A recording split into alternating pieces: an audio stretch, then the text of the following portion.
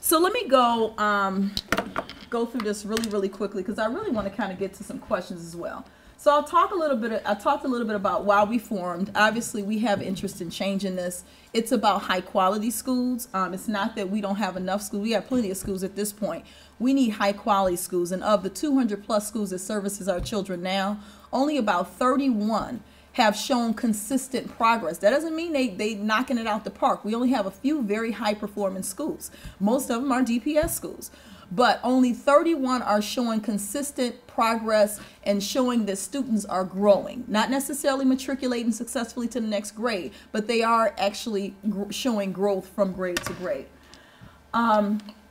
So we think that this is a good moment for us in the sense that we've just emerged from bankruptcy. I think we all lived that nightmare. And so we're at this inflection point where we have to figure out how do we make sure that as much as we have emerged from bankruptcy, that we also emerge from this education nightmare that parents live every day. One of the things that I tell people, if you look at New York and New Jersey and some of the other big cities, Chicago, when they were faced with some of the same dynamics that we have in different contexts, but very similar, one of the things that they did was educated their way out of that situation. So education became an economic development strategy. It's not just because it's morally the right thing to do. But if companies cannot find an educated populace to be employees in their companies, they're not coming. And if families cannot find a good education system in which to invest their young people, they're not coming. And so we have this dynamic that in this moment that we can capitalize on to help us do what other major cities do, and that is prioritize the education of our children. And so we should have a say. So one of the things that we get faced with is this whole notion that the state has literally run the public schools for the last 15 years plus. And so, you know, knowing that simultaneous to us actually developing our coalition, we had gotten word that there was this progressive plan that may have been underway of some sort. I've never seen it. But evidenced by the fact that Paul Pastorick, who was an avid advocate for what New Orleans looks like right now in terms of how they pretty much chartered pretty much all of their schools, that we knew that that was an indication that there may be something similar on the horizon. And that's just suspecting that that could be. But I'll give you a similar example. So when we talk about bankruptcy, and Governor Snyder brought in Kevin Orr, and he was one of the best bankruptcy lawyers in the country. Let that be a clue that, you know, and that, I think at that time the communication was we're not considering bankruptcy, or that might not be the priority. Let it be a clue when you get the best bankruptcy attorney, that's what's up. So hence we went through that situation. And so when we see Paul Pastorick, in my head, I say, well, what is he here doing? Because we haven't had a tsunami. Now we got some issues, but we're not New Orleans. However, when you begin to have folks like that come around, the question is, are we going to continue to allow our children to be put upon, which no other community would do, or are we going to collectively put our separate interests aside and will our leverage and influence to put forward what we believe is the best for our kids? And so we chose the latter. So just in terms of how we're structured, there are 36 of us now, I think, serving on the steering committee. And so we meet every Thursday. It's a very long day for me because my meetings usually started at 7 o'clock and I usually get home about 8.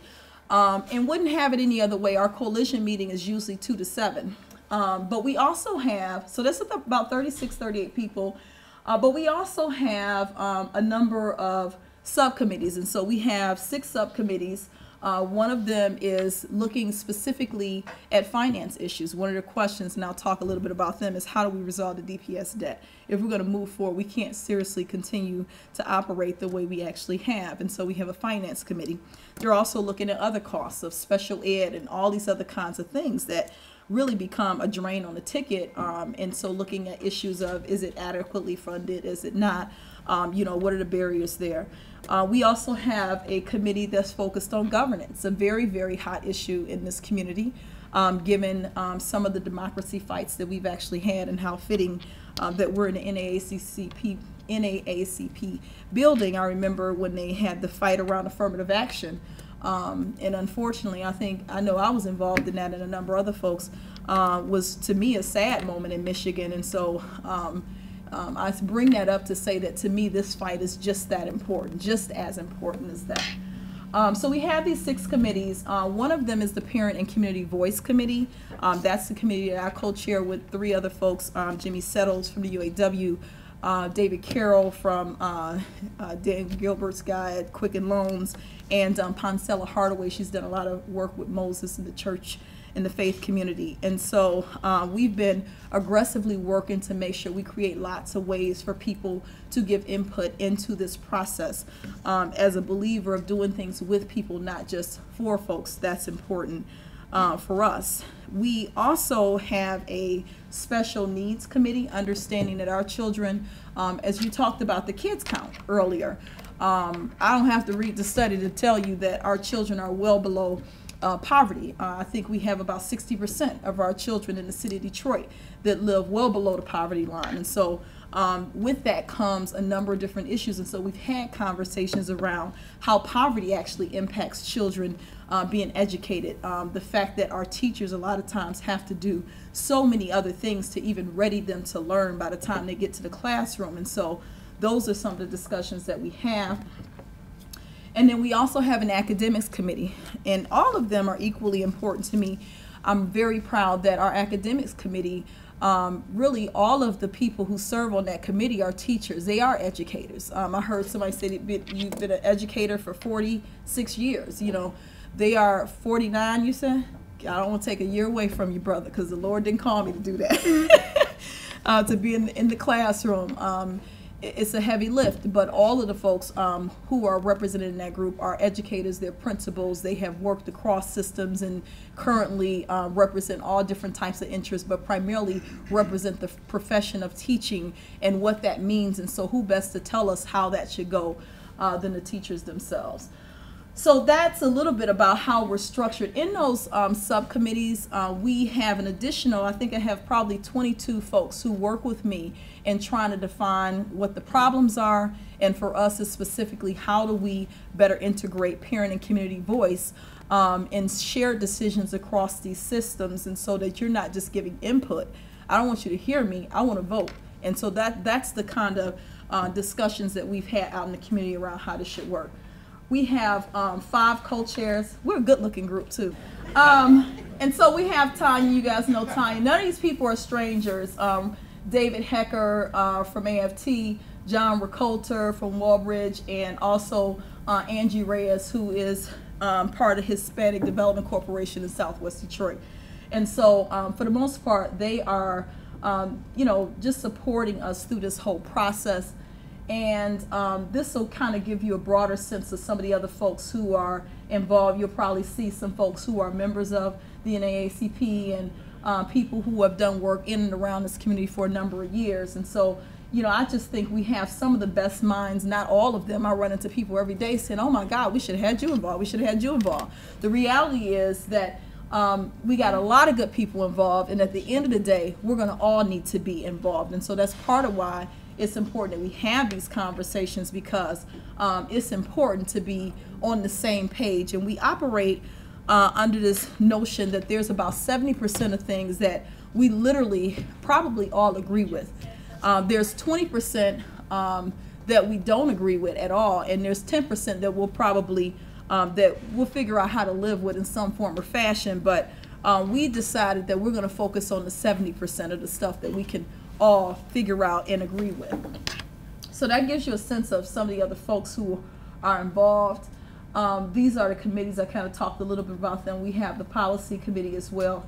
And I cheated a little bit because these are a core of the folks who are actually involved in part of the New Detroit board. And so as we have these broad discussions looking at New Detroit's board is a place where you have a lot of corporations in which they're trying to understand what are the education issues and what are the implications for, you know, their companies and how they can get involved in supporting.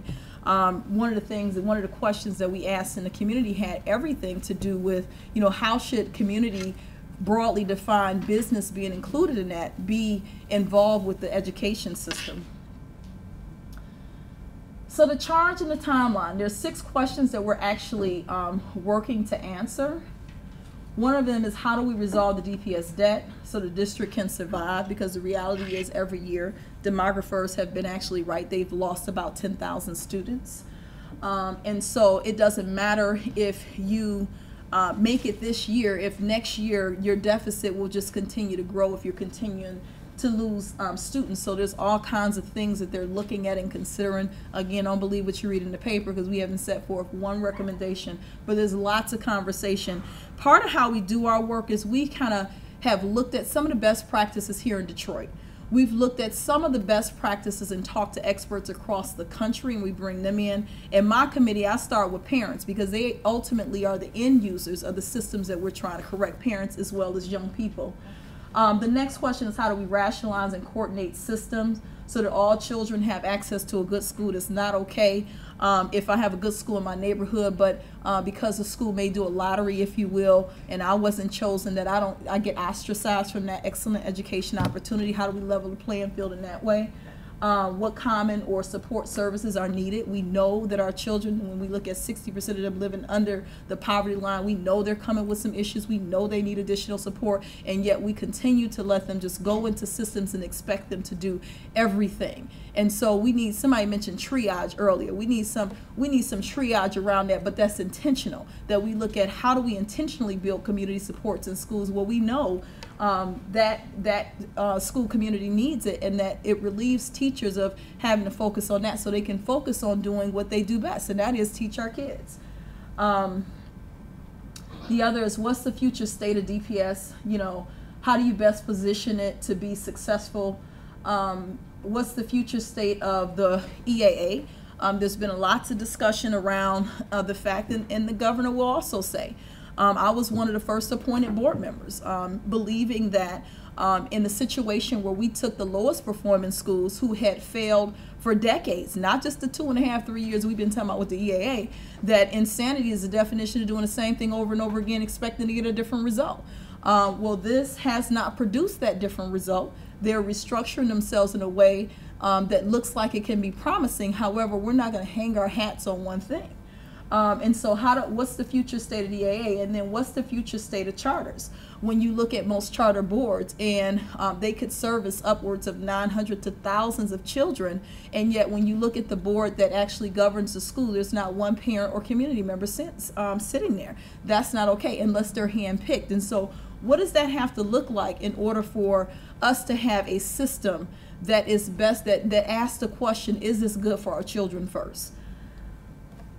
So we've asked the mayor and the governor to hold off on making any decisions. They both agreed. We had a very long conversation with our mayor, and who has said, you know, if you want me to help, I will. If you don't, that's fine. You know, and the same thing with the governor, to hold off. And so we actually have to the end of this month, so I got to go. I got to go. We got work to do.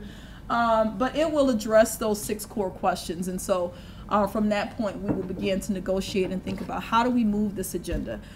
This is not the first time a plan has been set forth like this. In that same office where I told Reverend he looked like 50 Cent, he pulled out a plan that he had done as part of the Grant Home Administration, saying we had gotten a similar group of folks together. We had all these different things going on, and you know, it's a pretty solid plan. You know, some pretty good recommendations came out of that, and I think that, you know, it kind of got sidetracked by the politics of the day. You know, nobody wanted to be spoon-fed something. It came off the backs when we had just organized as a community to get the right to vote to have a school board back, and then we let anybody run. And so as a community, we can't just hand this over and let anybody handle it. And I think that is one of the challenges that we've had in Detroit. We fought for it. But then there's some folks, when you talk about a multi-billion-dollar industry, you just can't let anybody run that. And so we've had some good folks, and we had more challenging people on that board. I think that's it. Yep. Okay. So with that, I want to just open it up.